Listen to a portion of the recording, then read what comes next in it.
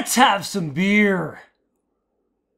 What be going down, people of the world? Thank you so much for joining me for yet another Daily Drink vlog. My name is Redbeard, and for the beer of the today, we have got a bottle of Lady Friend IPA by the Elora Brewing Company out of Elora, Ontario, coming in at 6.0% ABV. Really interesting artwork going on there. It's a girl punching a bear, like giving him some kind of crazy Street Fighter uppercut. Sure. I've had a few beers by them now. I want to say this will be like the few. I think I've had like two, Lodestar IPA and something else I think I didn't like. But regardless, super exciting bottle cap.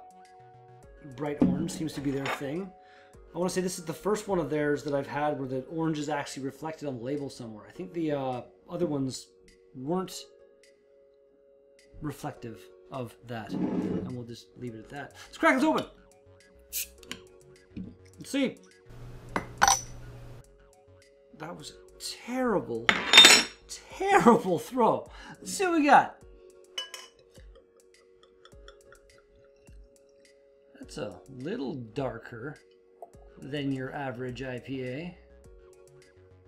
Okay, careful with the head. Careful with the head. I said, okay. Wow. I'm gonna let that settle. And picture. That is pretty frickin' crazy on the hazy. Again though, it's like it's a darker hazy color. Like if I kind of throw some light behind it. I don't know, it's just like light doesn't even make it all the way through. It just kind of lightens up. There we go. It's weird. I don't know. It smells piney and a bit malty. I'm not really getting any kind of citrusy, juicy aromas coming off it. It's the pine. This is very, very piney. It's been a while since I've smelled something like this. It smells like a Christmas tree. Let's give her a shot.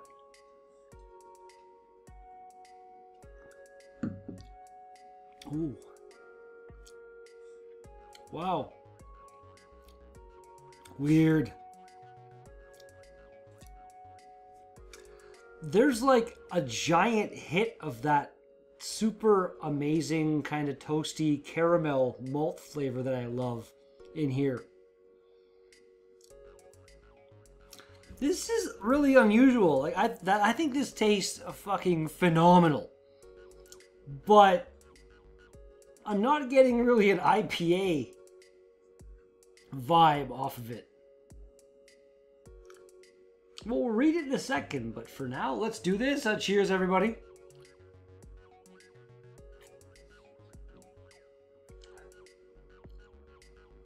Oh my god. That is absolutely delightful. Like the smell, there's a bit of like an IPA kind of, like I said, the piney, but there's no kind of resiny, piney note in the flavor at all from what I'm getting. Lady Friend IPA features a robust blend of select hops that showcase distinct notes of grapefruit, melon, and Spring Valley heather. A delicate malt profile embraces hop bitterness and aroma while finishing soft and satisfying. I don't know what to say. Like, I don't like grapefruit. Occasionally, a bit of grapefruit in a beer can be nice. I also am not a fan of melon. Honeydew, watermelon, whatever kind of melon. I'm not a fan. And I don't even know what Valley Heather is. Spring Valley Heather. But the flavor of this, like, it's not old. It's not old at all. Although somehow there's no, it shouldn't be old. I bought this at the LCBO like a week ago. And for some reason, this is not like notarized in any way. Kind of like there's no actual. It's like you got all the info there, all the systems available to let people know when it's packed on, but it's not done for whatever reason. I'm wondering if maybe it was done in ink and when I grabbed it, I smudged it. I wouldn't think I would have smudged it that much. Like you should still be able to kind of even see the indentation if it was like written on. I see nothing.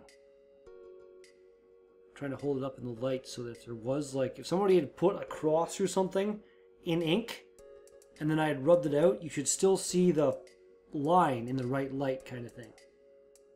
That's right, I'm going all forensics on this shit. I know I grabbed another bottle at the LCBO and it was dated somewhere in July. So I'm assuming they got them all at the same time. I'm not really happy about what's going on there. I can't see it. Like, whoever's doing that, instead of using them, if the pen is being smudged, and that is what happened right there, because like chill haze and stuff happens, the bottle gets moist, take some kind of little, any kind of little knife thing, like even this would work, some kind of little thing with a scratchy thing, and just scratch, scratch, scratch, scratch, scratch, scratch. That's fine. I got no problem with that. Like ideally, you'd like take a hole punch and punch these out before they were even put on the bottle, but that's just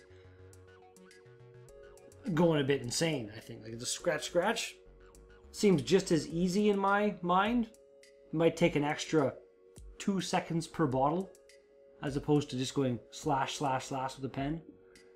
Unless you switch to some kind of waterproof pen. I don't know. I'm just talking about something to talk about things for the sake of talking about things. Or something. EloraBrewing.ca will bring you to EloraBrewingCompany.ca, because that's actually what it is. It's EloraBrewingCompany.ca. I was close. I just missed a word. But yeah. And they're in Elora. So super creative with the name. I'm kidding. It almost sounds like when you hear Elora Brewing Company for the first time, like when I did, it never in my mind's eye pictured like, ooh, Elora's obviously a town.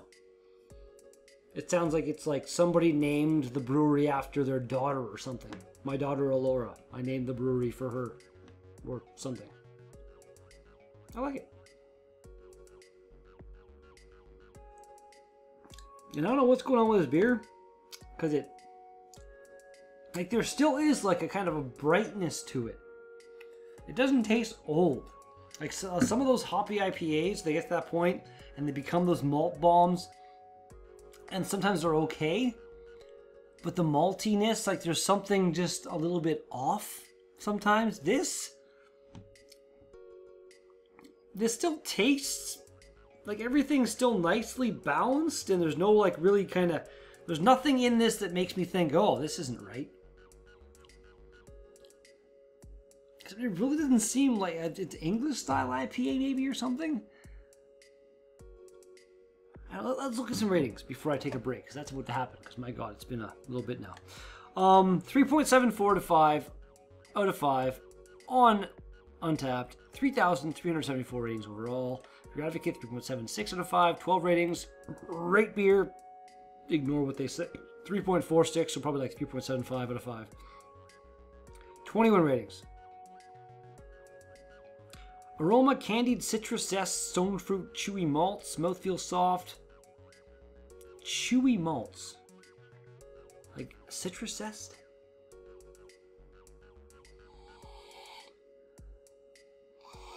I don't know the smell of candied fruit, but I wouldn't put that past it.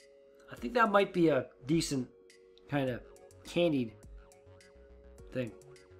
Anyway, that was the ratings, and now comes the break. This is delicious. I don't even know what to say. Like, I'd almost equate it more to an EPA or an ES. No, fuck. Well, what time is it? EPA. What even is that? This stuff is freaking delicious. Although, like I said, like if someone gave me this to blind taste test, I don't know if I really qualify it as an IPA. It's a bit closer to like an ESB.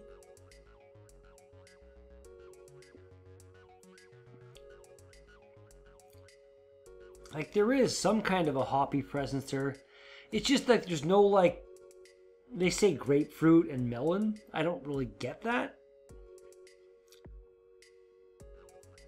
And like I said before, the date's not on there, but if it's part of the pack that was there and dated, which I can't see them mixing unless like Elora's the shadiest brewery everywhere ever, and mixing old beers in with their new beers in the packs they send to the LCBO. Like this should not be old. It's a mystery in beer form. Drinking a blast.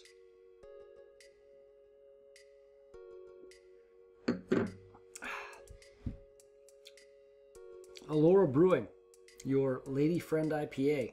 Rating. Dates there. Ingredients I don't think were there. They have like some pairing stuff. It pairs well with, I see meat and ice cream. And then two things maybe that's, I don't know. I'll show you. The first two symbols there. Last two, steak and ice cream, makes sense. That first two though, don't really make sense to me. So yeah, 0.5 off there on the ingredients mark. Now that is going to get a 7.5. I would have bumped up to 8. I'm going to not go any higher than 8 overall because it just doesn't really, it's delicious, but it doesn't seem like an IPA. It's weird, but really tasty. So, you know, make your own decisions. Have you had this IPA, and did it have the grapefruit melon flavor it said when you had it? Let me know in the comments down below. Start the conversation type thing. Because that's going to do it for today's Daily Drink vlog. Thank you so much for watching this video. If you liked it, smash Mr. Thumbs Up button in his face. Do it. Or even like elbow drop. Like put your laptop flat in the ground and then elbow drop the like button. Like, and then copy and capture that on video. It'd be freaking hilarious as hell. Subscribe if you want to see more. Hit the bell notification so you know when new videos go live. And I will be back with another Daily vlog tomorrow. Peace out. Either people are downstairs in the shop or somebody left the freaking radio on. Either way, it's kind of annoying.